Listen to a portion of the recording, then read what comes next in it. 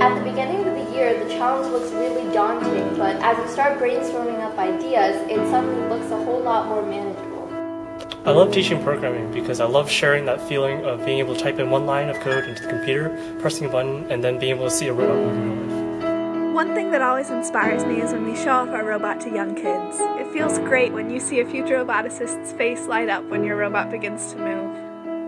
For me, nothing really beats working on a robot for hours and hours and hours, and then finally having it work. To me, FIRST is more than just being on a team. It is about spreading robotics through your community and inspiring change through your actions.